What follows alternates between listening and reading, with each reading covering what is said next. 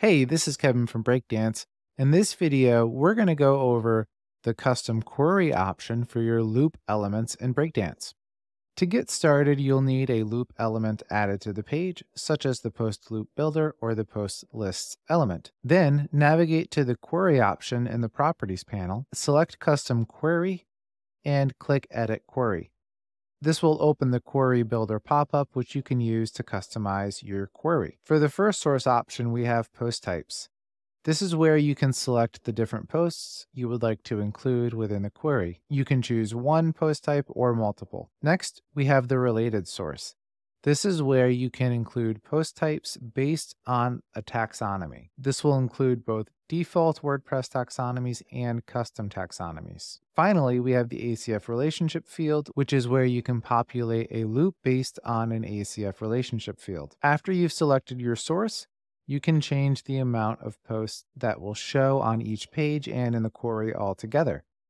The settings for amount will change based on the source you've selected. The first setting for amount is posts per page. If you change the value, you will see that it updates in Breakdance. The second option is the total posts. This controls how many posts display across all the pages of your query. So if you have 6 posts per page and you have a total of 18 posts, that means you will have 3 pages worth of content. The next option is offset. Offset determines how many posts are skipped. So if you have an offset of 2, your first 2 posts are going to be skipped, and then the query will start with the third post.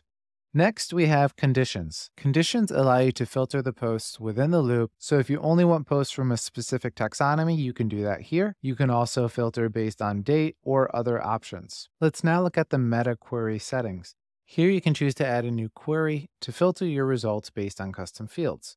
In this example, if I do all posts that are equal to 3 days, we'll see that the post list updates. You can also perform more advanced queries such as nested meta queries. The last area is the order by section. This is where you can choose to order your posts by certain fields, such as date, title, modified dates, comment counts, menu order, random, and you can also order by advanced custom fields and meta box fields. There's also an option to filter out by date. So if you only wanted posts in the past day or the past month or the past year, this is where you would do that. And the last option is to ignore the current post. This is useful if you have a related posts area and you want to ignore the current post within the loop.